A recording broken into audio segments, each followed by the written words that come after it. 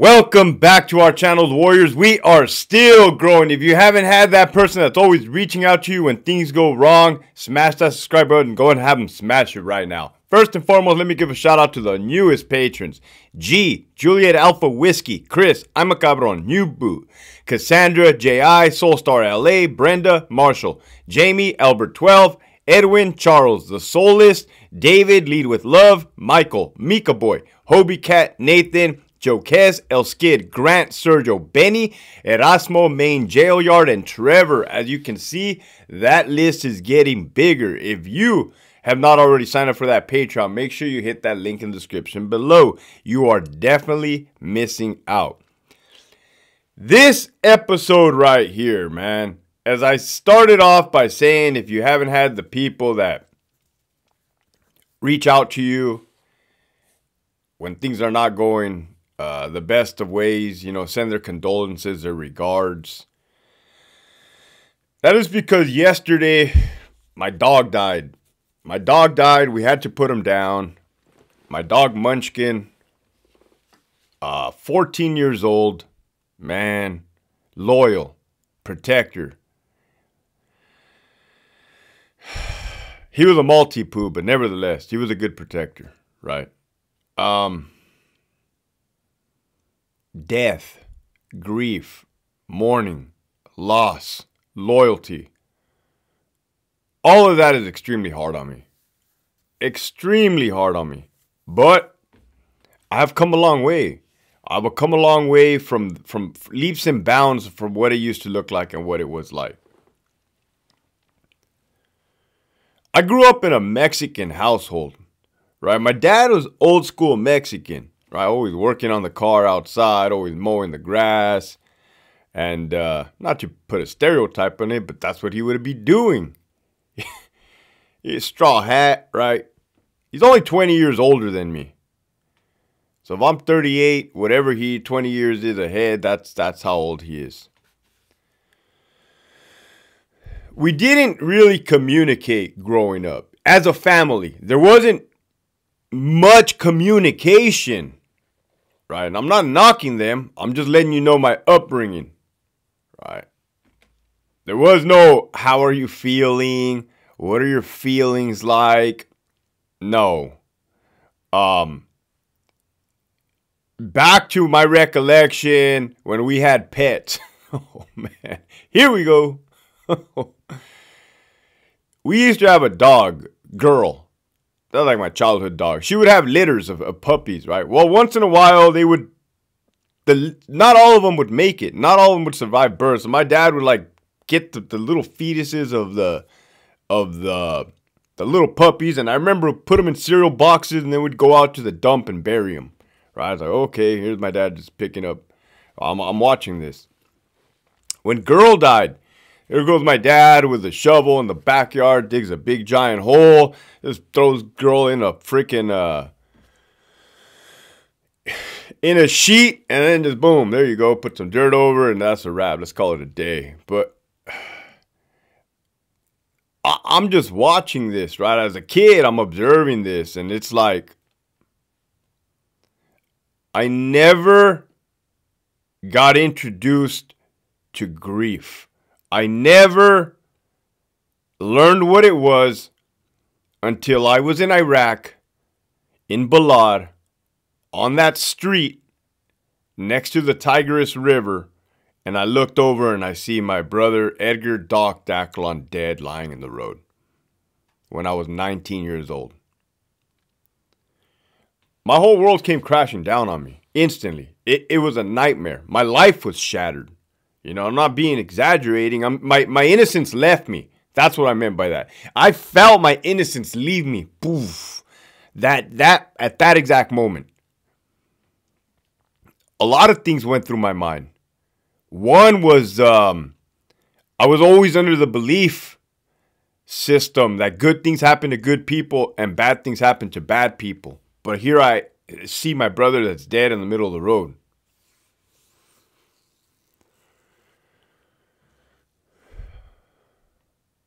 I didn't know what grief was. We didn't have time to grieve or mourn the loss of our Army brothers as we continued mission. We returned to base. We congregated as a platoon, 30 of us.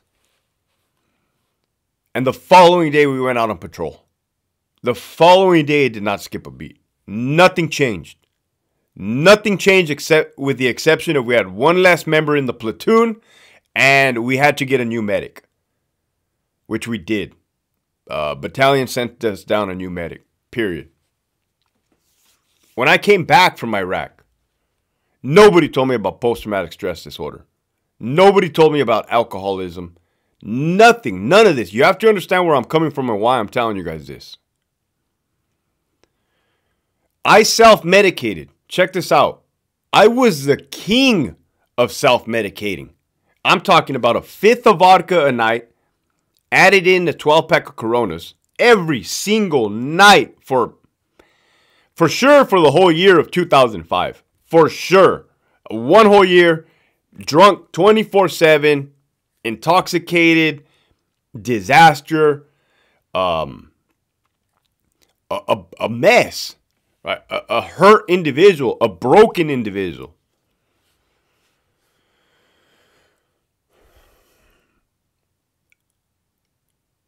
One thing you guys never knew about me is that I value dogs more than I value humans. Oh, Hector, you can't say that. Well, I just did. Dogs are the most loyal, man's best friend. Right? Unless you be trying to take their food and they snap at you, they really ain't going to turn on you. Right? Or at least in my experience. Loyal to the end.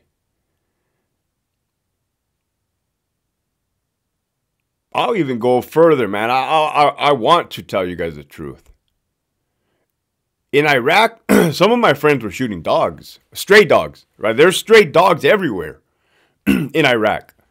And those dogs bark. When you go on a raid, you're raiding houses in the middle of the night. You're kicking in a door. Those stray dogs will bark and give up your position. In turn, will jeopardize your safety. Right? The people wake up. The insurgents wake up in the middle of the night. Who is there? Oh, Jesus Christ. It's the United States Army trying to... And then they're ready. I never could shoot a dog. Right? I never did. I never could. Humans, bad guys, was not a problem. Right? And I say it's not a problem because shooting a dog to me was a problem. Shooting a human to me in war was not a problem. If we're talking about problems.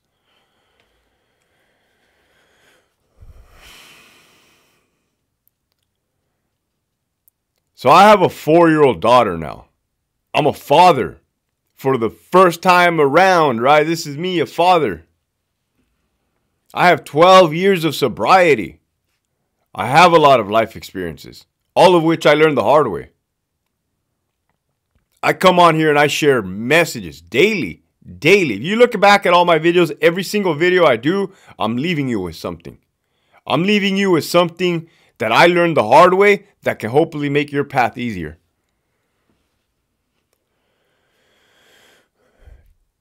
Every time something happens, I always think, how can I convey this message to my daughter? How can I make her understand what is happening?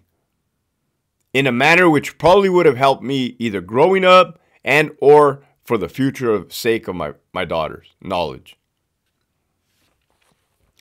That dog, man, my poor dog Munchkin, man, my boy, my son. He was laying on the ground, not doing much yesterday. You could tell. There had been a lot already. This had been coming, right? Inevitable. He had been slow. My boy had been slowing down. Ooh, man. The other day he fell down the stairs. Poor kid.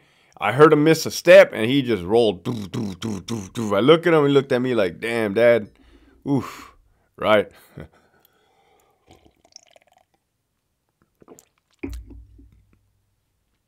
My wife and I explained to our daughter, hey, Munchkin's not doing so good. Munchkin is about to go to the hospital. Munchkin is not going to make it back. And my daughter's, she'll be 5 in about a week or two. In 2 weeks, my daughter will be 5. She is smart. Trust me. Every parent will say their kid is smart, right? You look at their kid, they're over there eating their boogers. Not my daughter. Trust me. Right? Eating their boogers, putting gum in their hair. Look, Daddy. Here we go. Freaking pencil sticking out of their eye. Right before I left Donovan, I kid you not, an inmate in ADSEG got a number 2 pencil and jammed it in its eye. I had to go see it for myself, right? I do have a picture. I did not miss the opportunity to take the cell phone out of my pocket and take a picture, of course. I might even post it on my Patreon. That's what it's for, right? You guys can see things like that. So, my daughter, I could see her feelings. I could see the look on her face. I'm just observing her, right? I'm hurting. Oh my goodness, I'm hurting. But I got to be strong, right?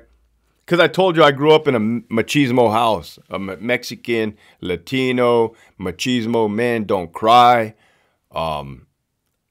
Oh man, I was laying on the floor in the formal living room with the dog, making sure my daughter didn't see me, of course. But oh, tears were coming down my eyes. Oh, tears were coming down my eyes because, oh man, we were just, my dog, we were just face to face, cheek to cheek, eyeballs to eyeballs, looking into each other's eyes, man. Oh, my son. And,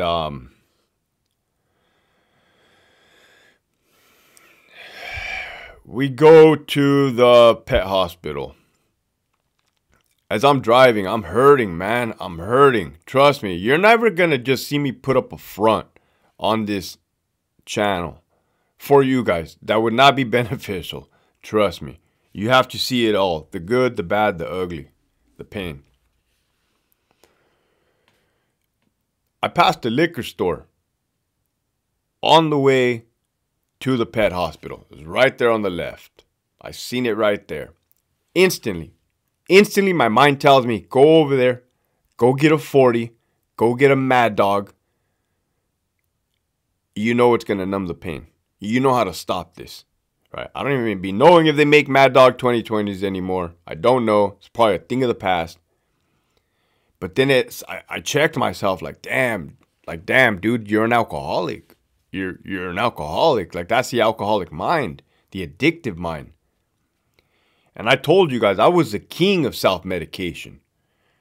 And I told myself, when I saw that liquor store, I said, you can mess everything all up right now. You are the king of messing everything all up. You know exactly how to do it. You know exactly what to do. Go. Oh, no. Right? I have a sponsor through the program of AA. I sent him a text. I said, I'm on the way to put my dog down.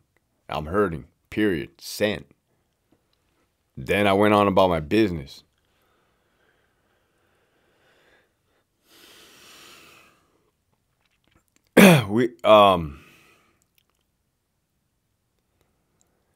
We go there, right?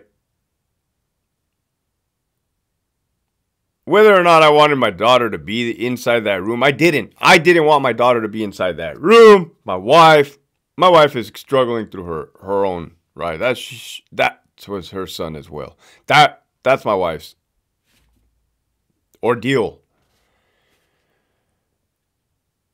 I didn't want my daughter to see that. My daughter wouldn't leave my wife's side. My wife insisted on being there. I start getting angry. I start getting rage. Of course, back to Iraq mentality. Back to what I know. Back to what I know. Check this out, guys. Man, I'm 38 years old. I'm 12 years sober. I left the California Department of Corrections 7 months ago. My mind still does what my mind wants to think, right? Hector, go get fucked up. Go get drunk. Go get high. Turn your pain into rage. Hurt people. Hurt people hurt people. Think about that. And I used to be the king of that. Oh, I caused so much chaos and destruction and heartbreak in my path. Oh, man.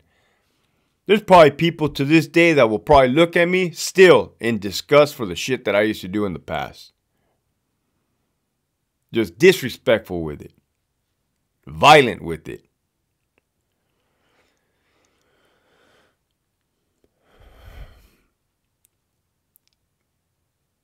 We come home.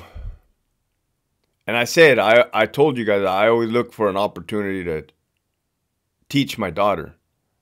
And this is what I told her, and I told her like this for a reason. I said, baby, what feeling are you feeling right now? She said, sad, Daddy. I said, just so you know, that sadness is called grief. And what you're feeling right now is grief. Say grief. She's like, grief. I want her to know, right? Because as G.I. Joe used to say back in the day, knowing is half the battle.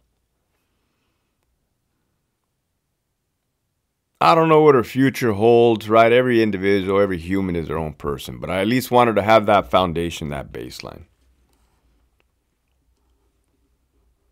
You know, when I was in rehab, I went to rehab when I was a CO, 28-day inpatient treatment. The warden at the time allowed me to do that. I'm forever grateful for that opportunity. They knew I was a CO in there, and I was in there, man. It's a rehab. I was in there with parolees, street gang members, probably. People who suffering from alcoholism, addiction, myself. And during one of these little classes, right? You got to take all these classes. It's the whole point. There was some dude, he's a parolee, white guy. And he straight up says, Hector, don't you feel bad that you swore to protect the law, that you became a cop, and you're over here breaking the law and drinking? Well, that shocked the counselor, the instructor, the teacher, whatever she was, the counselor, the doctor. And she almost like, you could see the shock the on her face, right? And I looked at her like, hold on, ma'am. Like, I got this. Like, relax. Right? Like, it's not that serious. I said, check this out, dude. Alcoholism doesn't pick and choose who gets it, man. I got it. My grandpa had it. It's hereditary. And then that kind of calmed everything down, and it put things in perspective to everybody. Everybody settled down, right? I didn't lose my cool. She thought, I actually got amused out of it. I'm like, damn, this dude went for it, huh?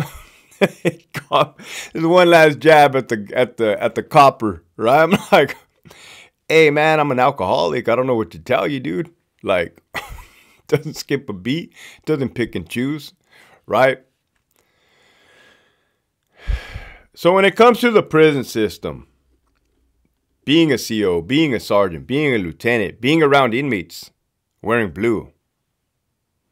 You know, at the academy, you guys want to know green side. You guys want to know what they be teaching us. Do they teach you to be cold-hearted, calloused individuals? No. They would tell us, hey, guys, be empathetic, not sympathetic. Right? They would tell us, be firm, fair, and consistent. And then they would tell us, be empathetic, not sympathetic towards the inmates. Meaning, hey, you can understand what they're going through, but don't feel sorry for them. Looking back, that's kind of harsh, right? But like I said, maybe everything's for design. Everything is by design, right? You can't be like, hey, buddy, come here, let me give you a hug. Hey, don't trip, because that's not how prison works. Anybody will tell you that's not how prison works, especially in California, right? There is no kumbaya moments. I bring that up because I saw plenty of addiction in prison. A lot of pain, a lot of suffering, a lot of loss. From an empathetic standpoint, as I was taught. I remember at Centinela State Prison, Charlie Yard, level 4. I was working the floor of the floor cop in Charlie 2 or Charlie 3. The sergeant either called me on the phone and told me to walk to the program, the sergeant's office. So I get up, I walk over there. He looks at me and he says, hey, man, there's an inmate in cell 148. 148-ish. 148. Like lower C-section. I remember that. They just notified us that his brother was just shot to death on the streets. Gang banging. Go let him know. Let him know he can use the phone whenever he wants. Right? It's one of those things where we're fair with it. Where we understand. Maybe not in all situations, but Sentinella like that, different people, some people get it, right? A lot of people get it, so we're not going to screw people over. Do people get screwed over? Yeah, but I'm not talking about that. So I'm like, damn, oh man, wow. So I go back to the building. Hey, control, pop 148.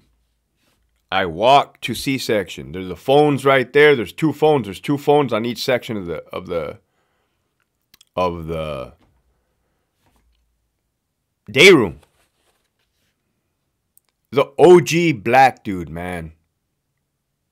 D number or E number type. And for those of you guys don't know, in California, CDC, California Department of Corrections, started giving out CDCR numbers starting with the letter A. And then as the years progressed, they went A numbers, B numbers, C numbers, D numbers, E. Right now, we're like in BG. We're in something crazy. But there's something to be said about those numbers. There's a different type of convict. OG black dude comes out. Well, he wasn't an old man. He wasn't an old man. He was fairly middle-aged. But the way he carried himself was the OG. And I could tell, man, the way people carry themselves, I can tell. Comes up, kind of like, what's up? Right? Not disrespectful either. Just, what's up? How you be popping my door? Said, hey, man. You know, hey, I'm sorry, dude. But they just called right now. And your brother passed away, man. I don't know if I was expecting this dude to break down bawling, crying, falling on the floor, making a scene. I think I was expecting that. This dude's facial expression didn't change. I said, hey, man, you can use the phone whenever you want. Like, handle your business. I know you need to make some calls. He looked at me. He said, I'm good.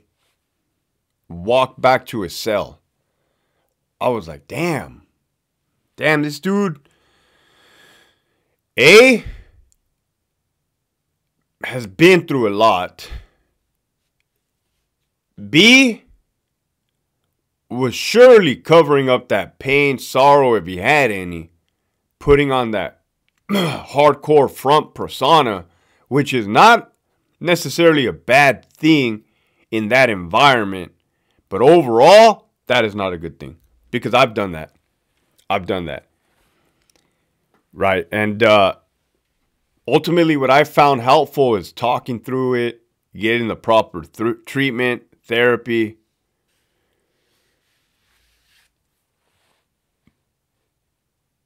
I've seen so many inmates overdose. I've seen a lot of inmates overdose and die.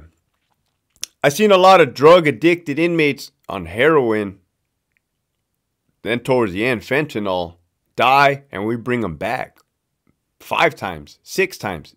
These people died 5 or 6 different times. We brought them back. Died. Flatline. Ain't no... Hello? Nobody there. Dead. Shocker pads. Boom. I was going to say EKG, but that's not an EKG. That's... forgot what that's called. Oh, well, you don't go like this, man. That's like probably like the movies. You put a patch here and you put a patch right here, and then it shocks you. Stand back. Right?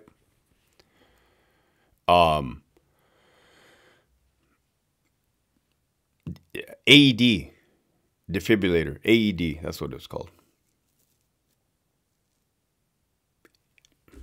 AED, Siri, not ED. Oh my goodness. With that, I'm going to wrap it up, man. I'm going to wrap it up. I hope you guys were able to gain something from there, from this message. Like, we all go through it, man. We all go through it. And if we don't properly... Oh, mind you, hey, I stayed sober yesterday. Trust me, I stayed sober. I don't have that option of getting drunk, getting high. I have to fucking feel it, man. I have to go through the pain. But trust me, this is a lot better. Oh, the consequences. There ain't no consequences, right? Before, oh my goodness, this would have been a 1 month bender. A 1 month bender tornado from hell. Then I have to clean up that mess that I made if anybody's still willing to talk to me. And then I still got to grieve the loss of my pet, my son, Munchkin. It's just no way, man. So the message for today is, hey, we're all hurting, right? We all will hurt at some point. It is not weak. It is not weak to ask for help. Keep pushing forward.